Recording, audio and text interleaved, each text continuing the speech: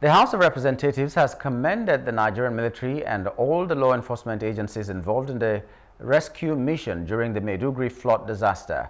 In a motion sponsored by Honorable Ahmed Jaha at plenary, he urged the National Emergency Management Agency Northeast Development Commission as well as all relevant organizations to provide relief materials for affected victims to alleviate their sufferings.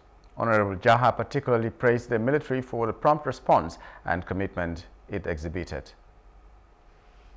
The disaster has had a profound impact on our communities, displacing many and causing significant damage to infrastructure. On the day of the flood, our military and other law enforcement agencies responded with exceptional speed and coordination. Their swift deployment of rescue operations not only saved numerous lives, but also provided necessary aid and support to the affected families. The key points to be considered are: 1. Rapid response. The military immediately response to the disaster showcased their readiness and commitment to humanitarian efforts, demonstrating that they are not only defenders of our nation, but also protectors of our citizens in times of crisis like this.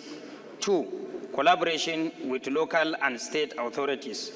The seamless collaboration between the military, police, as well as local government and state government demonstrated a unified approach to the disaster management, ensuring that resources were optimally used for effective rescue and relief operations. 3. Community support. Beyond rescue effort, these agencies engage in community outreach, providing food, medical assistance, and shelter to those affected, which is commendable and necessary during such trying times.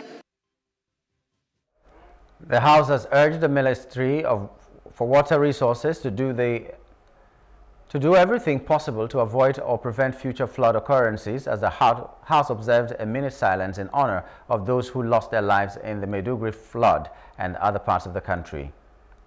Hello, hope you enjoyed the news. Please do subscribe to our YouTube channel and don't forget to hit the notification button so you get notified about fresh news updates.